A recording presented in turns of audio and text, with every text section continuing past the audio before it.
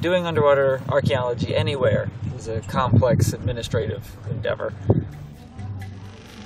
You ready? We are ready. All right, I'm going in.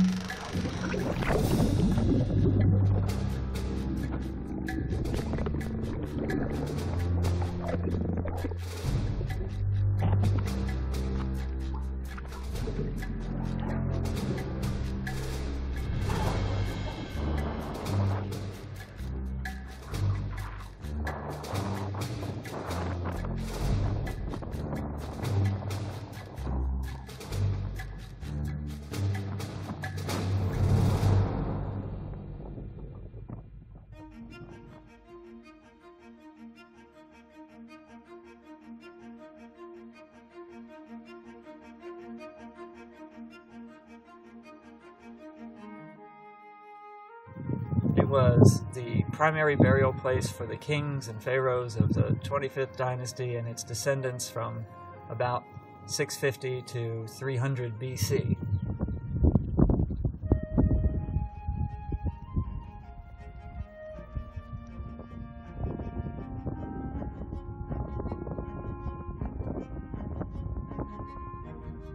Well, like all archaeology, you dig because you don't know what's there. And if you add several feet of water on top of it and put it underneath the pyramid, you have a special set of considerations, none of which we knew entirely what they were. So it was difficult to understand in advance what the right equipment was, for example. But if we had a problem diving here, there's only one entry and exit. It's a tomb door that had to be shored up. We had to make a substantial steel chute. We used something like 50 linear feet of steel I-beams.